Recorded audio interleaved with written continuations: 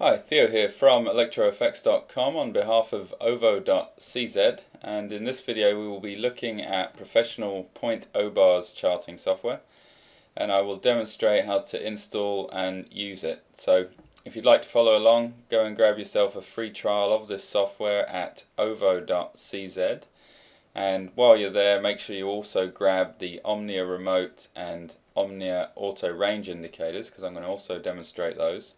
Both the trial and the full versions of this PointO bar charting software are the same file. So once your trial period expires, you simply just need to enter a license key and you can keep on using it. The free trial period is 15 days, and then every 90 days you're going to get another 15-day trial, just in case you're revisiting the PointO bars after taking some time away from them. If you've already purchased a license key, then get that email handy, because I will quickly show you activation. And it's also worth mentioning at this stage that a license for this software is included with VIP membership at electrofx.com.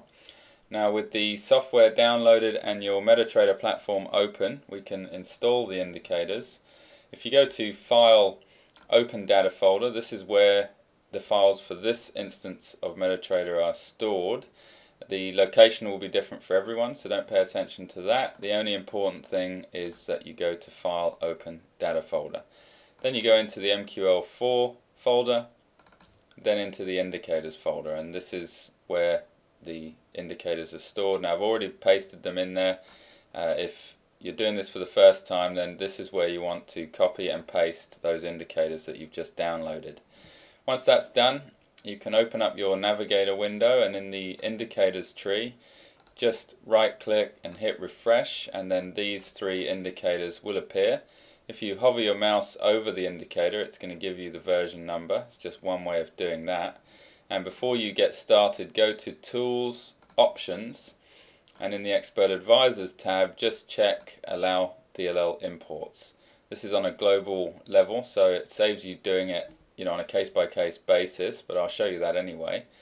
And on the Charts tab, MetaTrader doesn't actually have a high setting for the maximum bars in chart when you first install it, so you're going to want to increase that. I just put it to 380,000 because 380,000 M1 bars is just over a year, 380,000 M5 bars would be just over 5 years, and so on and so forth. So it seems plenty to me, but obviously that's just my opinion, and you can increase that number as you see fit. Once you click OK, we can now open a new chart. I'll just open the Euro Dollar. We're going to apply this PointO bar generator to this standard time frame chart, and it can be any time frame you want. Most offline generators or chart generators like this require that you use the M1. This software is not like that. It's not the case, and you can actually run it on any standard time frame. It also doesn't matter if while it's running you switch time frames. It won't affect anything. So I can either double click this or just drag it onto the chart. The first setting is your brick size, and this is in points, not pips, so it may say 100, but that is 10 pips. It's 10.0. Okay, we're talking points, not pips. The output offline time frame number here, if you put nothing, it will choose one for you. If you put a number, like let's say we're going to put 10, it will open you up, or it will make this chart on an M10. If you want it to be an H10 or a D10, you would have to specify the H or the D, but if you just leave it as a number, it will default to the M. The number of offline candles is 1,000 by default.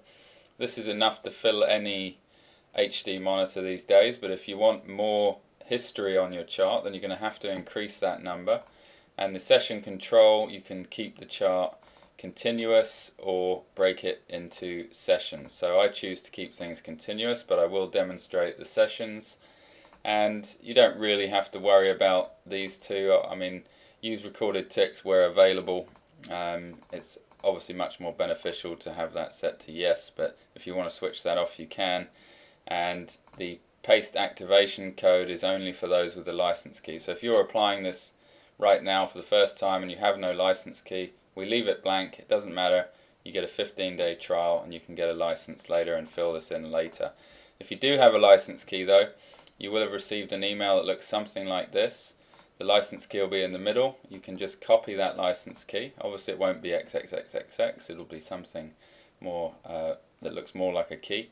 And we're going to just go over here and paste it in there. Okay, so once that's pasted in, you would not have to do this again. As soon as you click OK, the software will be licensed to your machine. You won't have to do this again. Okay, so it's a one-time deal. The final setting the author has instructed me is just not that important to most people, so don't worry about that. The About tab is another place where you can check the version number, just so you see which version you're running. And there's also some general info there for you. The Common tab, this is where you would have had to have selected Allow DLL Imports if we didn't perform that previous step. You'd have to do it manually, but because we set it globally, that's automatically done and you don't have to worry about it. Now, as soon as I click OK, the indicator will start running. It will generate the chart. As you can see, I'm running a free evaluation and I get a date. If I had registered this software, then this system message would say registered to myself. And if there is an update to the software available, this system message will say that there is an update available and you should go grab it. So if there is an update available, while we're talking about that, you would download the new files, and once you have them downloaded, you go to File, Open Data Folder once again, MQL4, Indicators, and because we're updating something that's running, I'm going to shut down MetaTrader. I would then go and copy the software that I've just downloaded, which is right here. I'll do a copy and a paste, and we'll just overwrite everything like that. Okay, I actually copied the wrong one, so don't worry about that. So you're going to have now your updated files, and once you have copy and pasted and overwritten the old ones with the new ones, you can restart your MetaTrader. Okay, now that the MetaTrader has restarted, we're back where we left off. The indicator is running. You'll see an X icon here. This just removes the indicator, a much quicker and easier way of doing that than going into the indicators list and deleting it. So it's just a nice bit of flow. The M10 button is the offline chart that we specified we wanted this to be, and the number here is the brick size in points. Okay, and I can actually update this on the fly if I want. I just type in a new number and hit enter. I'm going to put it back to 100. And before we launch the chart, I just want to say that we can also run as many instances as we want. So I could put another PointO bar generator on there and make it 200 on an M20 and then click OK. Okay, so now we have these two different offline charts running. You can do that as many times as you like. The only limitation is the room on your screen, but obviously you won't need to fill that up. So I'm just doing the one for now. I can use this red X to remove the other one like that. And to open the offline chart, I just need to click this M10 button. Okay, the chart has been generated and we can just enlarge that. I need to keep that M1 running, that's the feed chart. Okay, so back to our PointO bar chart. I'm going to apply a simple template. A quick tip here, if you wanted to, you could name a template of your choosing offline. If you name the template offline, then once you create and launch one of these offline charts, it will automatically apply that template for you. So a nice little feature there. The PointO bar chart is now on your screen. What you want to do is place the OmniaRemote on that. You can have the clock display on or off, and you can mark unreliable chart parts yes or no. So I'm just going to start that up. You can see we have an unreliable chart part right here. This simply means that there wasn't enough info in the standard MetaTrader timeframes to create the chart 100% accurately. It's just letting you know that it's filled in the gaps for you here and smoothed it out. If your MetaTrader is running, then you're never going to have any unreliable chart parts. It's only if it was closed and you restart and it's building the chart from M1 history as opposed to live incoming tick data. So that's the feature there. If you want to switch that one off, just go in here and put that to no. You can also switch the clock on or off, which is down on the right corner there. We're just going to leave the clock running.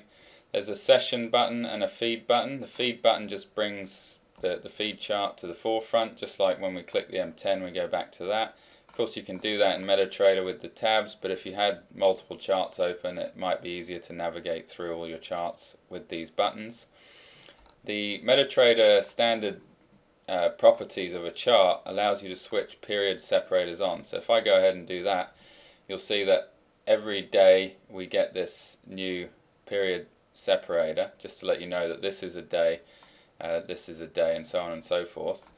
If you switch on the session toggle, then it's just resetting these PointO bars to start again at the beginning of each session of each day. Okay, it's going to change the chart slightly. It's changing the anchor point of where the PointO bars start to be created from. So with session control on, every single period separator means we start printing the PointO bar chart again. If we switch it off, then the anchor point for the chart is as far to the left as you can go. It's the first bar. Okay, so that's that option there. This is controllable here as well as in the indicator itself. There was that those options. If I just take a quick look, I can remind you.